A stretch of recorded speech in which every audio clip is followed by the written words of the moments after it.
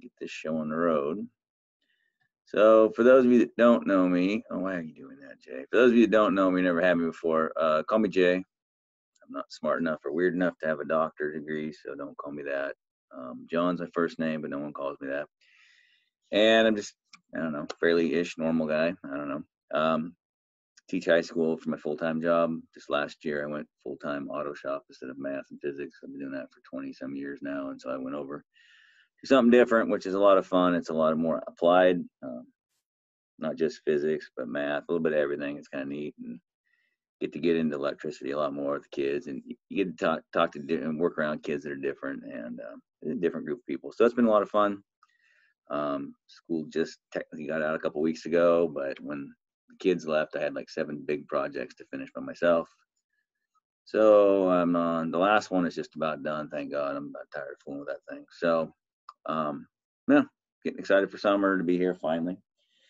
So that's kind of me, just whatever. This class is a lot of fun, I think, for most people. It's for those of you who have never, or like you just have, what do I want to say? You've had, you think calculus and statistics and stuff.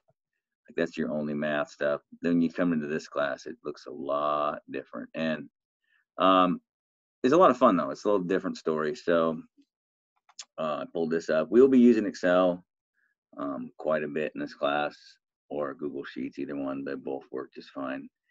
So the things we'll be looking at in this class, we'll be talking about sets a little bit, sets and set theory. It's not my favorite thing in the world. That part is, and it's a little dry, but it has a lot of different connections to other different kinds of math. So if you look at just set theory by itself, it's kind of dry and boring, but try to remember there's more to it than that. We'll talk about some relations, and we'll talk about that. I'll talk about a little bit of number theory, and we'll do some proofs about integers and things like that. Just some very simple proofs that's supposed to be part of this curriculum. And then we'll look at some sequences and series, and we'll use some graph theory. And then, I need to back up. And back up to the to set some of the set theory business and some of the relations. We're also going to look at some coding as well. So things like UPC codes, ISBN numbers, the VIN numbers, and a variety of other ones we're going to look at, kind of look at the math behind them, how they work. We'll look at a couple of one very, very, very simple error correcting code. Those codes all form the basis for a lot of what we do communication-wise anymore. So if you type in the UPC number wrong, the computer will beep at you. You'll go back and see what you did wrong.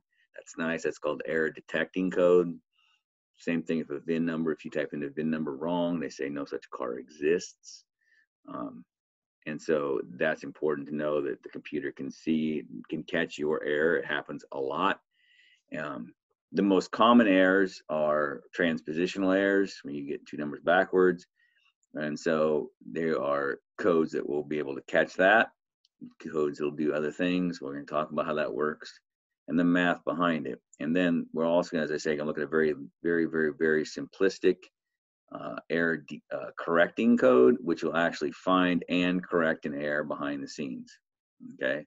And so how we take data, for instance, what I'm talking right now, the computer takes it in, converts it to binary, obviously shifts it across the signal, across the airwaves in a binary format.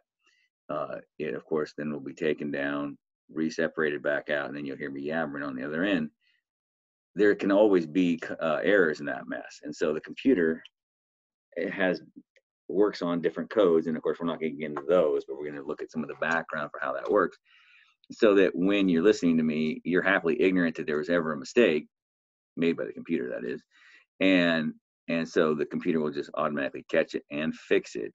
And you're happily ignorant that it ever happened.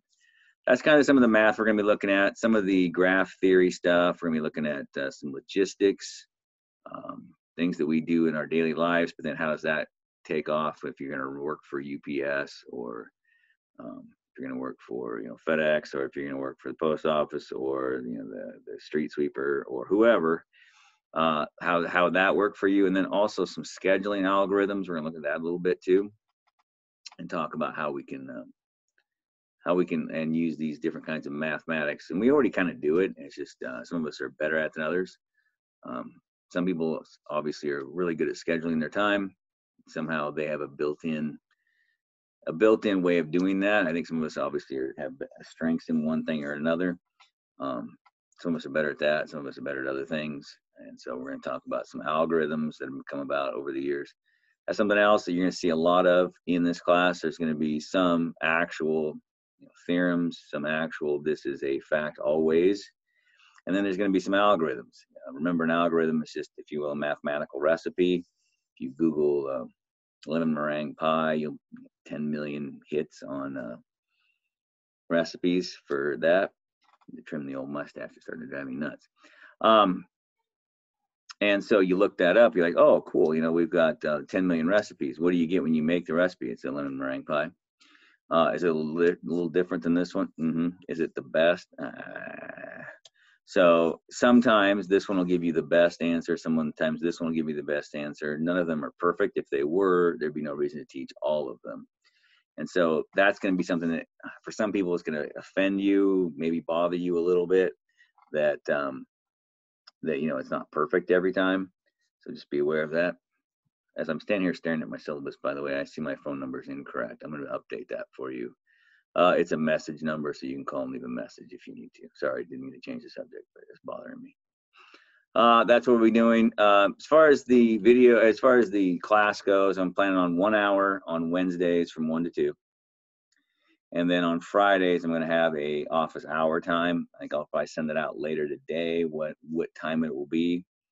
And it'll be maybe a couple hours stretch on there where I can be available, but you're going to need to email me ahead of time.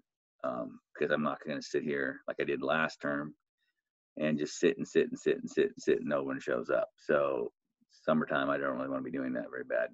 So if you tell me you're coming, I will make sure that I'm aware of being ready to go for you. And then I'll send out a Zoom link for the office hours. I also send out a new Zoom link every week for the class. It just makes it way easier if I do that. Last time I tried to reuse the same one, and I was having issues with it, so that's probably what I'll do. There will be a project for this class. There'll be some more details that come along about that later as we go along.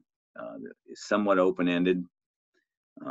There's a couple. Well, what I give you is a couple of prompts, and then you can kind of go this way or that way, and then work it out. Homework, of course, there will be 2 exams.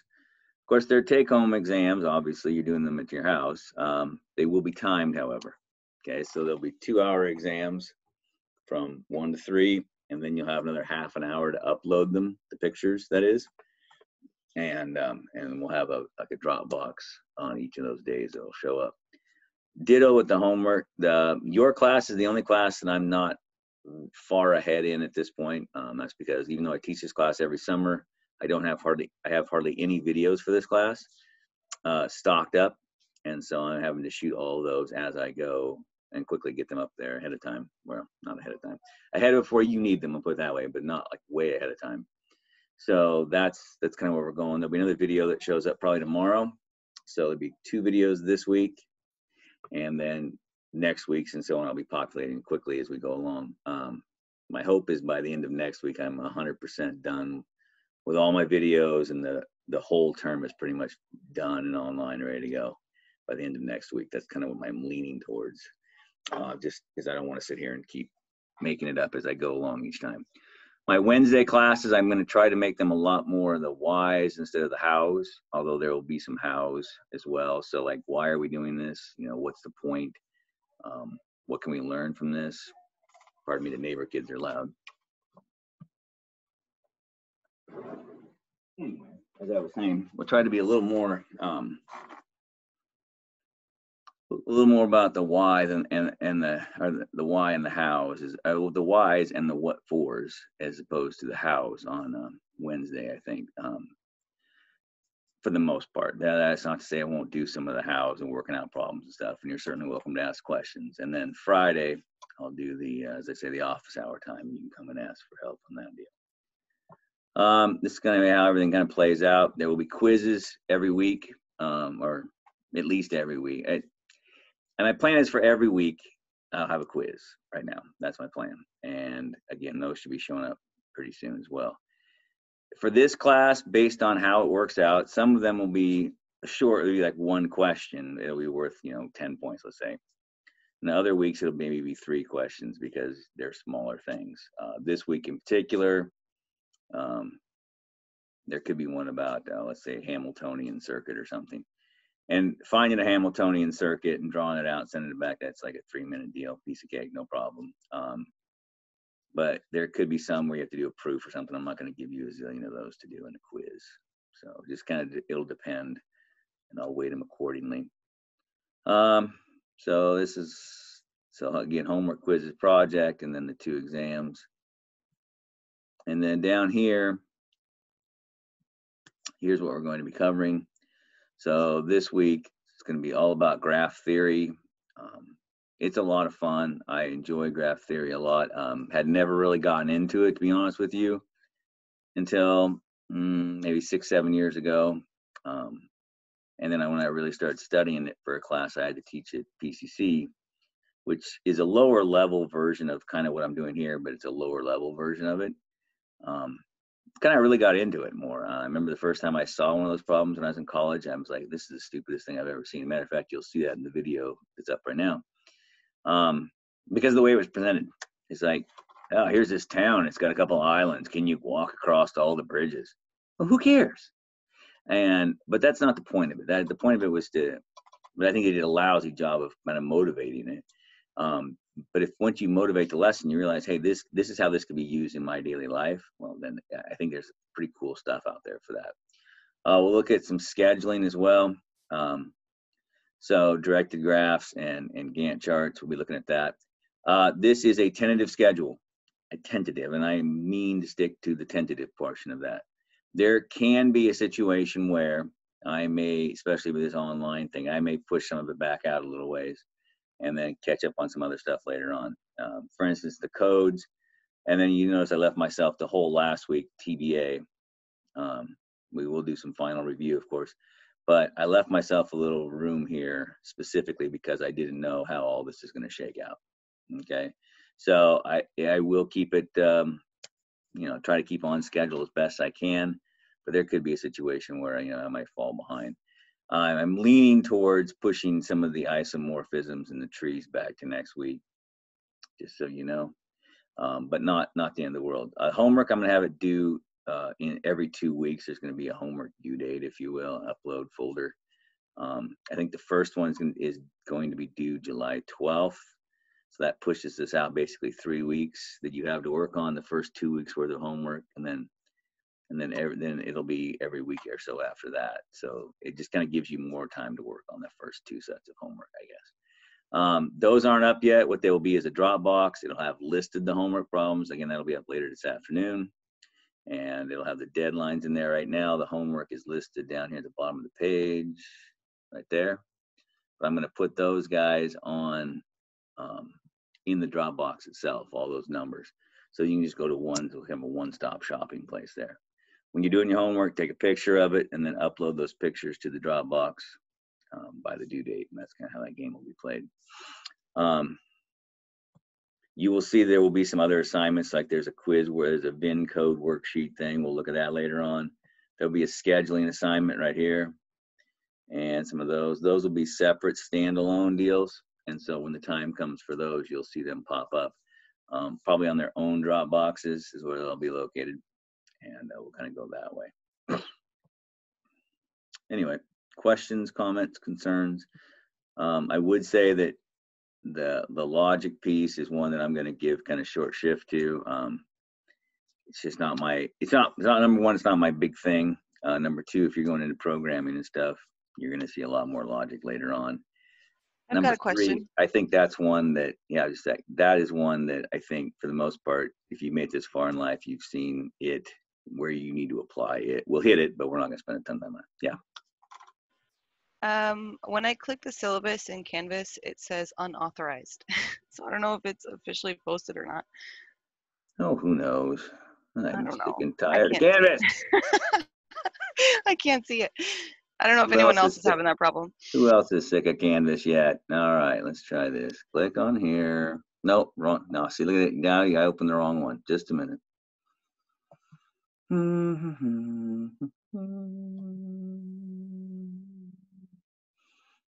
I didn't publish it or something stupid. You go away. Edit. I'm gonna stop sharing so I can see it. Can't see it with you in the way. Yep, there's that. Update.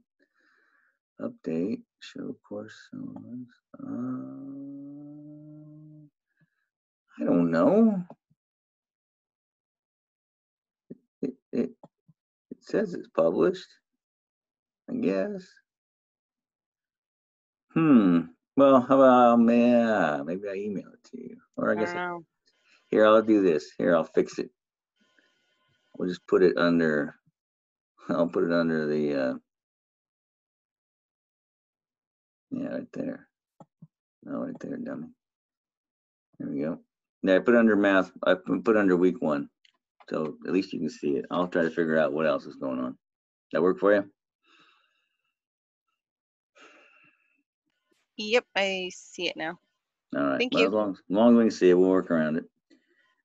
Any other questions on the syllabus there at all? Are the quizzes timed?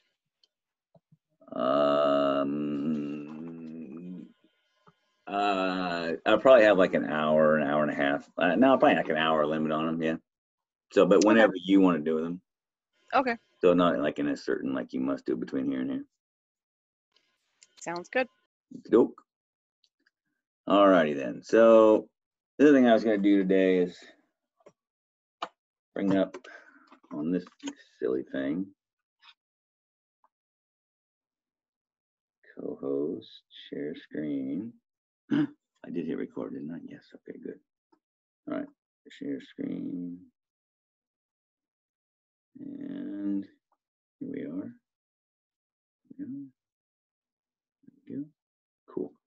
So I'm gonna do some more with this week. And there'll be another video, as I say, hits tomorrow. But about scheduling. And so in graph theory, and if you've watched the first video, you realize that the concept of a graph that we're talking about with graph theory is something like this. You might think of them as a network, and you would be correct. So, hey, this is how social networks work. That's right, it is. It's also how pretty much everything we do in our lives is connected this kind of way. You'll see loops, things like this. So if it's picking up garbage on the street, if it's delivering via UPS, whatever it happens to be, if it's you out running errands, that's great. But another kind of graph that we're going to look at is the kind of graph that goes more like this. That is, when you get up in the morning, it kind of predates everything else. Okay, obviously it has to happen first. And after that, you can, I don't know, the bathroom. Some people are like very, very, very distinct in what must be done first. I must do this first, and then I must, and then I must. Other people realize that there's no reason why you couldn't make coffee first, okay? The only thing that really predates, or that has to be done before, which we call as precedence, has to be done before making coffee, is you have to get out of bed. It's kind of hard to make coffee without getting out of bed, okay? To drink coffee, of course, you'd have to have made coffee.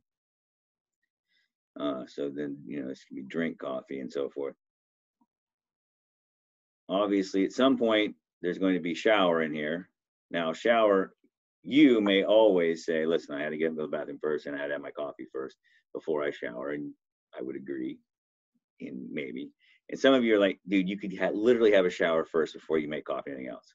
Okay, if that's how you feel about it, then that's possibly true. I think there are some things that are clearly non-negotiable. It's really hard to put your underwear on before or after you put your pants on. It's very tricky to do. However, putting socks on before or after pants is legitimate way of doing things. We hadn't been married very long. I remember putting my pants. I remember sitting down, putting my socks on one day, and she's like, "What are you doing?" I'm like, "Putting my socks on." She goes, "After your pants?" I'm like, "Yes, the way the good Lord intended it." And she's laughed at me, and she's like, "No, you have to." I'm like, "No, you really don't." So there'll be some things that are negotiable, obviously, some things that are not negotiable. Each one of these things is a task. Okay. Obviously, each one of them will have a certain time component constraint to it. So how long does it take to get up? You might think that getting up doesn't take any time at all, and I wouldn't disagree with that. Going to the bathroom might be a 2-minute procedure for you. Making coffee might be 3 minutes, and so forth, and on down the line. And then when you're all done, the total job is the collection of all the tasks. Okay, and you could think of this when you're programming as well. There are different objects that must be done, different subroutines, whatever you want to look at it as. I mean, depends on how you call it, what kind of language you're using. Some things obviously have to get done before other things, but together they form the whole program. You can think of it kind of like that. And you can talk about, you know, if it's just me doing the job, I'm one processor. And so my total time is just the sum of all the times. Okay, and so then we're going to look at, okay, well, what if you're doing something else? What if it's doing chores around the house? And so, for instance, you're going to rake leaves, you're going to mow the lawn, and you're going to weed the flower bed, and you're going to wash windows, and you're going to, I don't know, clean gutters. Okay, if you think about that, all right, so raking leaves might take you an hour, mowing the lawn might take you a half hour, I don't know. Weeding the flower beds, I don't know, 2 hours, sure. Washing the windows, I don't know, an hour and a half. Cleaning the gutters might take you a half hour, I don't know. Okay. Which of these things has to be done first? Well, if you're like most people, I think most people, like I want to have like the flower bed weeded, and I want the leaves raked. I want that done before I mow the lawn, because I think it looks tacky to throw just garbage or drop any garbage on my freshly manicured lawn. It drives me crazy. So I think for me personally, I would have, if these were my tasks, and these are my times for each of those tasks, over here I might have a column of precedence. And so for raking leaves, I don't think there would be a precedent. I think there would be one. But for mowing the lawn, raking and weeding would be my two precedents. And then I'm not sure that there would be one for the flower bed, weeding the flower bed. Some people might say gutters because you're going to drop stuff in the flower beds, but you know, whatever. I would argue that gutters, I want to get the gutters clean before I wash the windows, because I don't want to drop a bunch of garbage on my freshly cleaned windows. I would find that obnoxious. If I'm doing this all by myself, there's 3, 5, 6.5 hours worth of work there. Okay. This is the total, what we call total processing time. Okay. This is a situation where clearly two of us could do it. If we had two processors, okay, in the case of what we're doing here, we're not going to be able to work on the jobs together. That gets really ugly math-wise. So we're going to keep it as one person does one job at a time, then the other person does another job. Clearly, there's math that exists to do that, but we're not going to get into it in this class. So what we're going to look at is the idea of, hey, two processors. In a perfect world, we each do 3 1/4. It doesn't work that way because of the fact that in this situation, obviously, we're not allowing us to work on. We only have one rake, we have one lawnmower, and apparently we only have one person that can weed the flower bed and whatever. Okay, we have one squeegee, so only one person can do everything at a time. So what we're going to do is we're going to look at, first of all, making a graph that fits this scenario. So we could jump in at any one of 3 places. We could jump in at raking leaves, because it had no precedent. And I like to write 1 hour inside there. That reminds me of how long it takes. I'm also going to put weeding here for 2 hours, goodness sakes. And I'm going to put gutters for a half. Okay. Now, that's what had to be done. Then windows washing, it comes out to here, wash windows, because the precedent goes this direction. So that's 1.5. And then weeding go, and weeding and raking both go to mowing the lawn. And that lasted for a half hour. All right. And then together, these guys might come into a, well, once you're done with both of them, you can get to finish. You could say a variety of things. It could be a situation where you know, feel good about yourself. This is an untimed event in this case. It just allows me to see that we've come to a pinnacle. We're done. Everything falls out of this thing. Okay. It's pretty clear the way this is set up that we have a variety of things we could jump in at. But if it's me personally, if I'm setting this up, if we have, let's see, Jay and Jody, sure. Okay. Where do you want Jay to start? Well, maybe Jay's going to start with the 2-hour block of time. This is 2 hours, and this is weeding. Okay. Well, what's Jody going to do? Well, she can't jump in at mowing or washing, but she can jump in at raking. So maybe we'll have her do raking first. Cool. For an hour. She gets done with that. What can she do? Oh, well, she can't really do much. Oh, wait, yeah, she could still do gutters. Okay, gutters. Cool. So then what's next on her list? Well, then the next on the list, what can be done? Well, she can't mow yet because I'm not done. Can she wash windows? Yeah, she could wash windows for an hour and a half. That puts her at a total distance of 1.5. This puts her out to 3 total time here. Okay, so wash. And then when Jay finishes, look at that, 2, and he gets a half an hour of mowing. And then what do? I sit on my butt. So I'm idle, if you will. Okay. This concept of what I just drawn out for you is what's referred to as a Gantt chart. We'll be looking at those a little bit later in the next video. That's what's going to be coming out. It's a quite straightforward process in terms of, hey, look, we got all this stuff to do. This is just a scheduling event. As a matter of fact, if you ever go to the doctors or the dentist, and you look over the secretary's shoulder there, and she grabs a block, and she takes this block and she just drags it onto someone's schedule. For instance, the other day I got my tooth appointment figured out again, and I watched her drag it down there onto Janae's, my hygienist's thing, and she just dropped me on there at 8 o'clock in the morning. And it was just, you know, it was a 1 hour chunk of time, and she was able to just drop it in there. Notice that in the case of my dental appointment lady, Janae, she did my teeth. She's doing my teeth at 8 o'clock. She's doing somebody else's at 9 o'clock, and so on and so on and so on. There are no real precedents there. If I canceled on them, or she got sick and canceled me, or whatever, it doesn't matter. It doesn't affect the 9 o'clock one at all. Okay. However, if you're working on a car, say you're working on a car and you order a part, the part doesn't show up, and whatever part it is you're working on, everything else depends on that part. Well, everything comes to a screeching halt because there's a dependency there. Okay.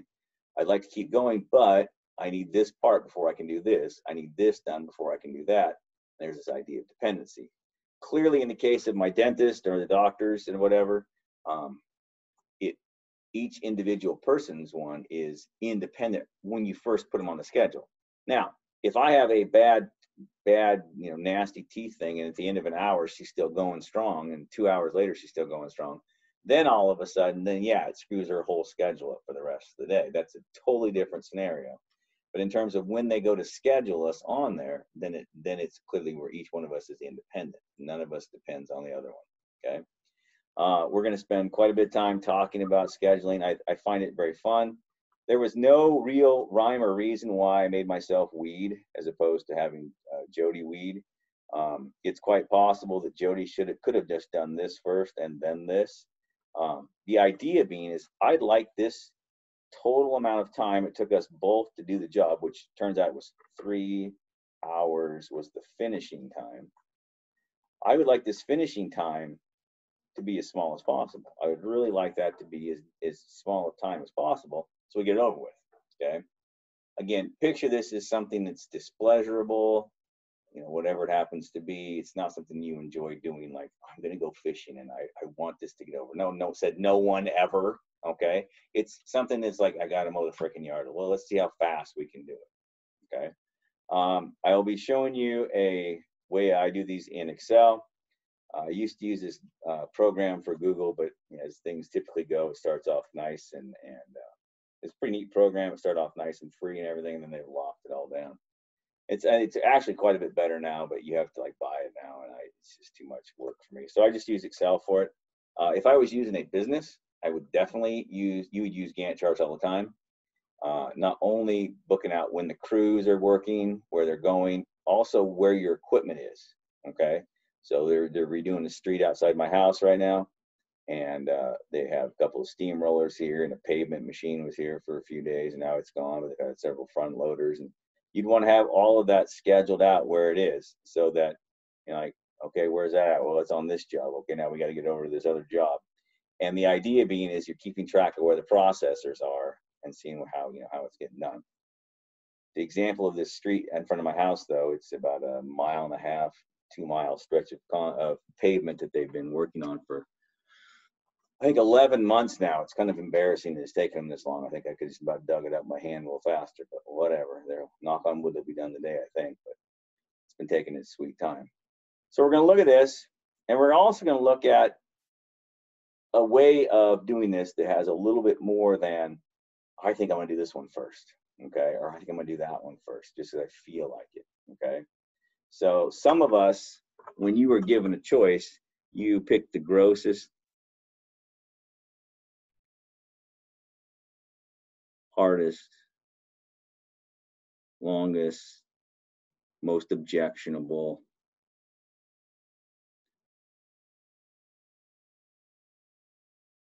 task first, okay? That is who I am. If you ask me to do something, I'm going to pick the nastiest thing first and get it out of the way. Why? Because I know it's all downhill from there. That's just how I think. Other people pick the easy ones first.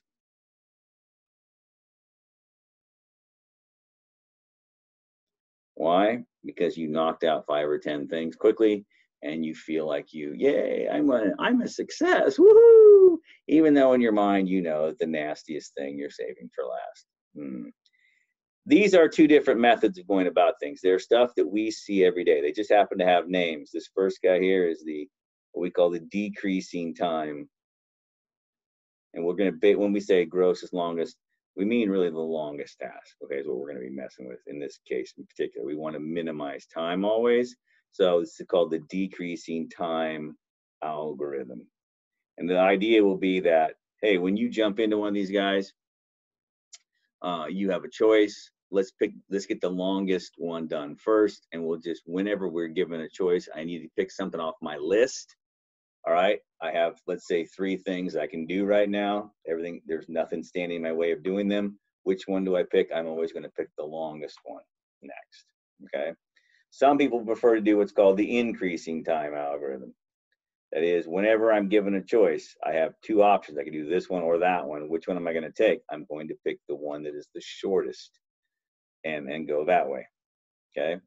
And those are just 2 ways, and they're called algorithms because, again, they are not theorems. They don't always work. Sometimes they give you the best. Sometimes they do not give you the best. By the way, rarely would you find, like, oftentimes there are thousands of possible combinations.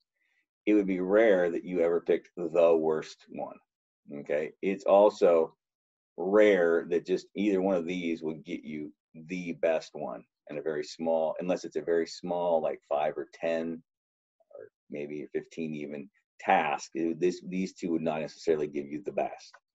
And another one we'll look at, and this is my favorite one, and it's one that for the most part, if you've done any planning ever, it's called the critical path algorithm.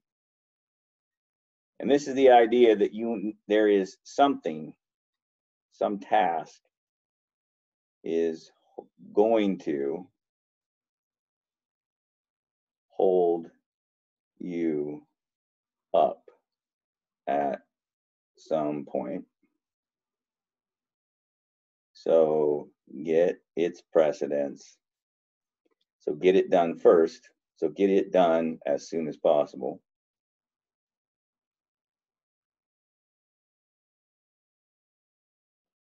Which of course means do all his precedents first.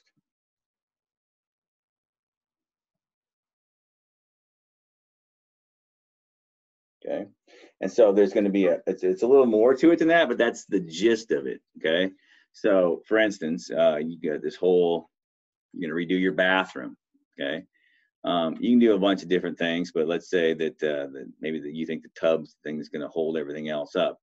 Then getting that new tub in is the thing you probably ought to work on getting there as quick as possible. Because if it's going to hold up the floors, the walls, painting, everything else, then you better get that sucker done first. Okay. And you're like, well, there's other things I could do first. Yes, there are. And there may be even things you have to do before you take the tub out, like maybe rip some sheetrock off, tear the door out of the wall, things like this. But if that tub is what's going to hold everything else up, and or it's part of the longest path through this thing, we want to get that done as soon as possible. It's funny, I think sometimes working on cars, this always comes back to me working on a car. I want to tear down and get to a certain point so that I can get the parts ordered. Sometimes getting parts ordered for something that's an older vehicle, and I just finished working on this one older truck. Getting the parts here takes forever, and then finding them first of all online, and then getting them here takes forever. And so it's oftentimes, knowing that I know that that's going to be the problem. It's not necessarily finishing the task after that. It's getting the parts, finding them, and then getting them here is going to take forever. I need to tear down as quickly as I can, figure out what I need, and then I can get to the ordering and then sitting on my butt waiting for the shipping to happen. And maybe I may end up running out of other things to do, but it's possible that while I'm waiting on that, I can go work on something else on the vehicle or a different vehicle altogether. So I'm not just sitting around twiddling my thumbs. Okay. That is the idea, that if you plan out ahead of time, you're not going to get to a situation where you've done everything else there is, and now you got nothing to do for 4 or 5 days while you're waiting for the shipping to happen. Okay. And a lot of us, if you've had to do any planning at all, you already have done, in essence, this algorithm, but you never really thought through 100% how it works out. And so that's how we're going to work on this guy. I will show you all 3 of them. They're really a lot of fun to do, I think. And my hope is that you'll see that when you're looking at this same processes, the same kind of processes go on, obviously inside a computer. It's not a mistake. It's not a coincidence that they use the term processors when the things are being done and different processes need to be completed. It's not a mystery that they use that when obviously this sounds a lot like coding, because it is obviously in relationship to coding as well. But for the rest of us that don't do that on a daily basis, thank God, I still think through things this way when I'm planning out what's going to happen down the road a ways. And so I hope you kind of see the math behind that. Really not a ton of math going to get done here in terms of the math that you typically think about. No integrals, no disgusting algebra, just nice and fun and logical kind of manipulations. What you're going to see is the logic in this class is pretty much throughout the class. It's not just going to be that little blurb of chapter 2. Logically speaking, this had to happen before this had to happen before this. Why did you do it in this order? Well, because, and all those are pieces of logic that I want you to see. And that's also why, when you program something wrong, the computer throws out an error at you. It's because it ran out of logic. You ran out of logic somewhere along the line. You're trying to do something that it's not ready to do yet, or you're telling it to do something it's not ready to do yet. So we're going to be looking at that in the next video. We'll do quite a bit of scheduling in that regard. One more thing I wanted to show you, I've got a picture here. Let me get it up on the screen real quick. In regards to a Hamiltonian circuit, and I think it's this one. Yes, it's this one. So let's download him. Cool. And oh, fart. I downloaded him twice. Okay, here we go. So zoom me. Cool. So what I've got here is I've got some towns down south. I just took this out of a book because I was kind of too lazy to not do it out of a book. Hey, look, you can go from Atlanta to anywhere that's listed on this chart. Yep. Hey, I can go from Jacksonville or Jackson, Mississippi to anywhere on this thing that's listed here. Yep. Do I know how they're laid out? Yeah, more or less, but not really. Is it important? More or less, but not really. Excuse me, if you were the salesman who needed to go call on people, okay, let's think about this right now. 1, 2, 3, 4, 5, 6, 7, 8, 9. Let's go make a graph. We're going to look at this deal here. 1, 2, 3, 7, 8, 9. Cool. And I don't really care how you label them. Doesn't matter where they are necessarily. I think it's helpful if you know and you can list them out. And so that Memphis is where it belongs relative to Jackson, because the way I just do it's not true, but I don't care. Let's see where we're at. Jackson, Charlotte, Columbia, Charlotte, Columbia,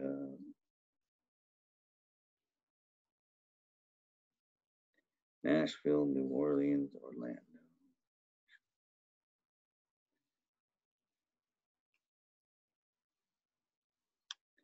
And wait for it, Birmingham. Birmingham. Cool. Awesome. Now, if you were going to go and traipse around to these different places, what is referred to as the traveling salesman problem, and you're going to go to all these different places and you need to make it home. Now, clearly you live in one of them. Okay. Now, what I could do is I could draw from each one of these guys this situation. Every single one of them would have that many lines coming off of it. What a disgusting mess. So when the numbers get large, when there gets to be such a ginormous pile here, what's oftentimes better, and so instead of what we referred to as the nearest neighbor algorithm, okay, which we talked about last time, we can do it a couple of different ways in that video. You can do this a couple different ways. You could start in Atlanta. From Atlanta, who is the closest route? From Atlanta, the closest route is Birmingham. All right, cool. So Birmingham, 150. Nice. Now, you can do this. You can go, all right, from Birmingham, who's the next closest route? Well, hey, look, it's Atlanta. Now, I've already been there, you weirdo. So what's the next closest route? Nashville, 194. Cool. Nashville, 194. Okay. And then who's the next one?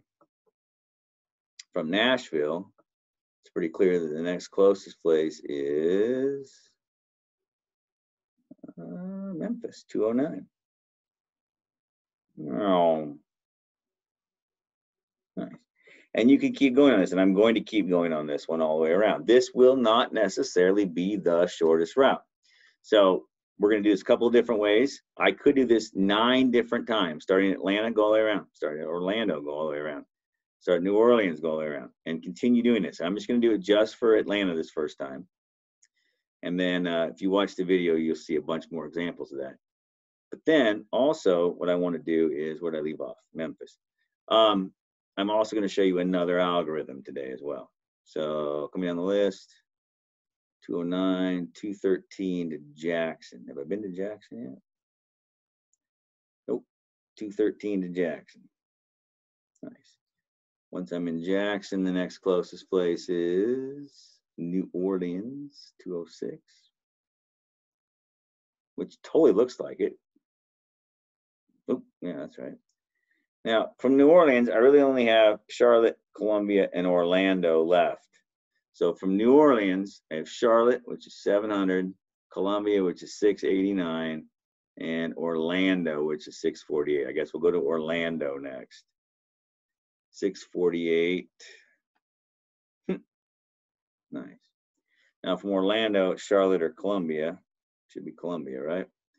So from Orlando, 437 to 437. Then I have to go to Charlotte, obviously, because I need to make the entire trip. So from Columbia to Charlotte is 94. And then I gotta get back to Atlanta, obviously, that's where I live. Or maybe it's not even if I live there or not. It has to do with, I need to complete the circuit. And so we're from Columbia to Atlanta is 214. Okay, so let me add that up for us real quick. So I've got 213, 214, 150, 206, 648, 194, 209, 94, 437. Oops. So 2,365 miles. So we went from Atlanta to Birmingham. And you'll see me do this on the video. I like to write it like this, but sometimes it's easier if you have a giant one to draw the picture out ahead of time. From Nashville, we went to Memphis. Okay, and then we went to Jackson. And then 206 to New Orleans. And then to Orlando.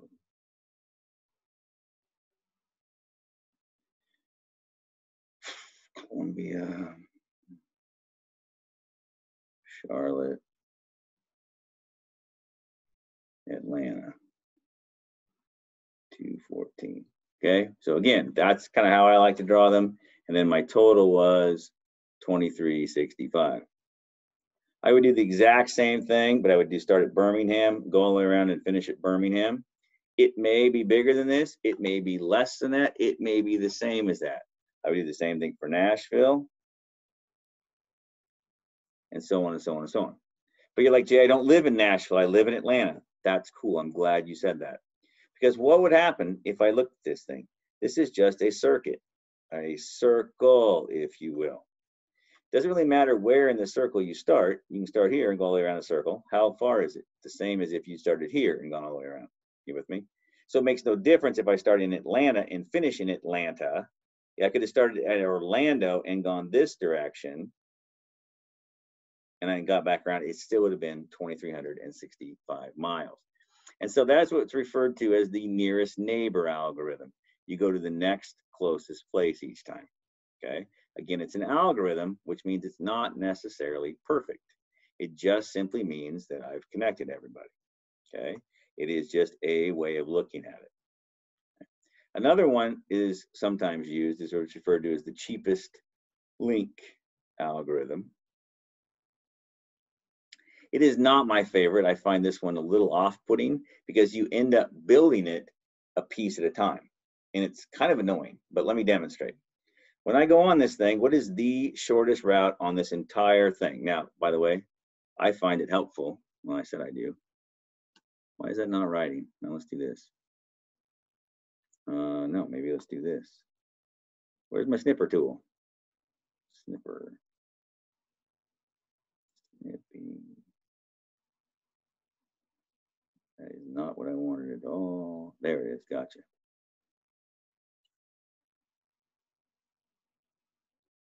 All right, well, I was hoping to do is put this baby in my, oh, just a minute. Rats. Copy, copy, cool. Paste. I'll put it in here and then I'll come back to you. I didn't forget about you. Zoomer. There we are. Cool. All right, so there we are. So then when you look at this guy here, you're like, oh, cool. What is the shortest route on this whole thing? Or the shortest route or the shortest distance on any of these guys? Well, it's 94, I believe. Is that right? So I think 94 is the shortest one. Well, where does that go between? It goes between Columbia and Charlotte. So I'm just going to start by putting this edge on Columbia and Charlotte. 94. What I was going to say was you can cross one half of the graph off because that's just a repeat up there. So what I've done is I've gotten rid of that 94 for Charlotte. I've used it already. Oh, that's cool. What's the next shortest link that you see up here? This takes a while, so bear with me here. 150. Oh, look at that. Birmingham to Atlanta. Birmingham, Atlanta, 150. Hey, look at that, Jay. We're using two of the same ones we used last time. I'm not shocked by this, not even a little bit. All right, 94 is probably going to show up on every single one of them. It's fairly close. If you are in Charlotte, you're probably, and you have to go to Columbia, or you're in Columbia and you have to go to Charlotte, that's probably where you're going to go next because it's close, all right? The next shortest one, 209, I think, 206, 194, 194, 194. So we need, that is from Birmingham to Nashville. Now, this is the first time it happened. Birmingham to Nashville. Nashville. I have used Birmingham. I can no longer use Birmingham. Are you with me? So if it's me, I'm getting rid of all the Birminghams at this point because I have a road into Birmingham and I have me going out of Birmingham, and that is it. I will never go back there again. Not because I hate the place. I've never been. I've already been there. Okay. So let's go. What's next? After the 194, then I think it's 206. Is that what I said? 206? Yes. So that's New Orleans and Jackson. New Orleans and Jackson I do not have, so I'm going to add them here and here. For those of you who are, I'm not perfectionistic, but this bothers me a little bit to see like Jackson, Mississippi, like the same latitude as New Orleans. If that bothers you, feel free to draw it however you like. But just pretend you don't know what's going on. It makes your life a little bit easier, I think, sometimes. 209 is Nashville to Memphis. So Nashville I've already used. Memphis I have not used. So here's Memphis. Okay. And you notice that Nashville has now been completely used up. That makes sense? I have gone, oh, that's, darn it, that's Memphis, you dope. And where's the other Nashville? The other Nashville's right here. I got rid of all my Nashvilles because I've gone there and I've come out of there. Okay. All right, who's next? 213, is that next, I guess? 213 is Memphis to Jackson. Cool. 213, that's Memphis to Jackson. So now I'm done with Memphis, is that true? Yep. And I'm done with Jackson. And again, this is just me keeping track. It makes my life easier. Okay, I think anyways. Maybe not for you, but for me it does. 214 is next. That's Columbia to Atlanta. So here's Columbia to Atlanta. That's 214. Now I've used Columbia and Atlanta completely. And Columbia is there and here. You're like, well, I only have a few places left. That's right, you do. So notice that is Orlando on here yet? Orlando is not on here yet. Okay. Is New Orleans on here? Or New Orleans on here once. So let's see what's going to happen here. Okay. So, correct. Nice. Okay. So what's going to have to happen then? So the ones that are left, the next shortest one is, oh, I already did this Charlotte too, haven't I? Good for me. No way. Oh, yeah, but I used that 94 already, so it's gone already. Cool. So I'm left with really, if you look at it, this guy here, this one here, and this one here. Okay. So who's next shortest? 534. That's Orlando to Charlotte. So Orlando.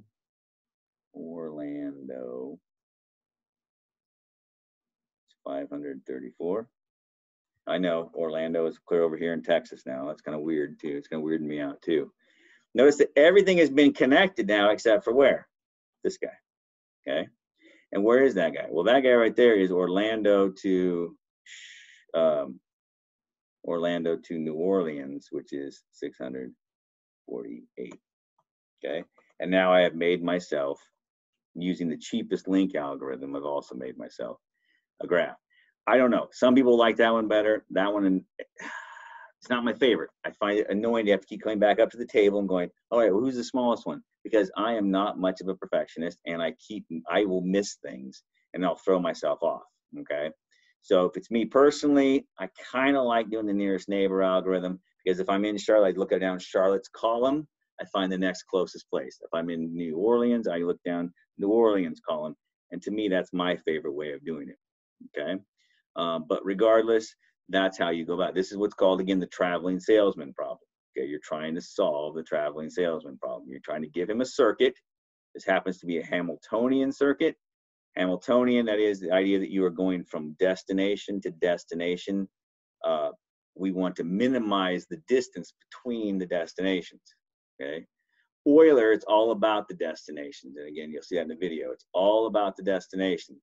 It's, for instance, if you're street sweeping, okay, you have to go up and down every street. Can I miss one? Not and do your job? No, you can't. The postman, you know, yes, must go up and down every street. I guess that there's a box on, sure. Does the FedEx guy have to go on every street? No, he doesn't. Because why? Because not everybody gets a package today. So today you may come down my street And he might stop at my house, or he might stop at my neighbor's, or he might not even come down this street at all some days, because it's always about going from this house to this house to this house to this house to this house, or business or whatever, dropping off packages.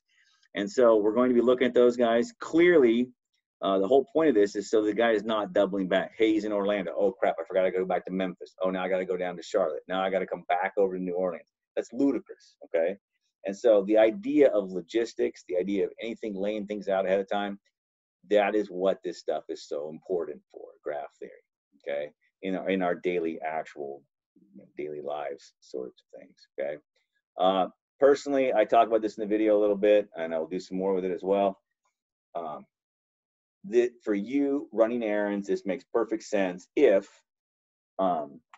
you are like this on a Saturday afternoon and there's no hurry to run errands. In other words, then you want to minimize time, and that's great, or distance perhaps, whatever's easier for you. If you live in Portland, Beaverton area, then it's probably more about minimizing time, how much time you're wasting driving from A to B because of Highway 26 being plugged up.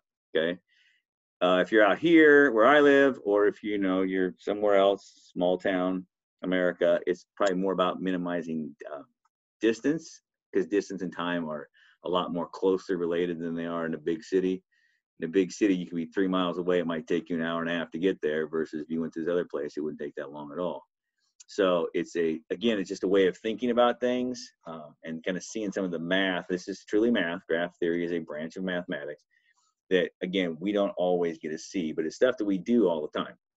Again, this does not really cover it. If you have to, it's a Monday morning, you got to drop the kids off to school, and you got to get some dry cleaning and get some groceries and so forth, and you have to go to work. Clearly, there's a schedule to be kept there. So the way we're looking at this is as if it's independent of time. Okay, there's no time frame on this at all.